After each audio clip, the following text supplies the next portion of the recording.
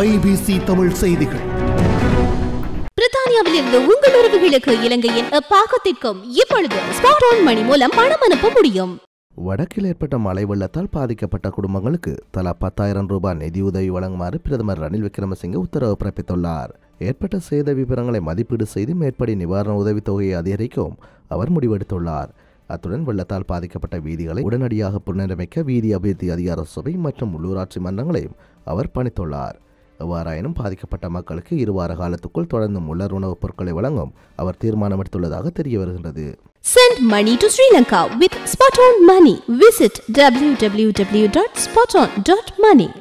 இந்த மாதிரி நிறைய வீடியோஸ்க்காக IBC தமிழை சப்ஸ்கிரைப் பண்ணுங்க. நாங்க போடுற ஒவ்வொரு வீடியோவையும் நீங்க மிஸ் பண்ணாம பார்க்கணுமா? அப்போ கீழே இருக்க பெல் பட்டனை மறக்காம கிளிக் பண்ணுங்க.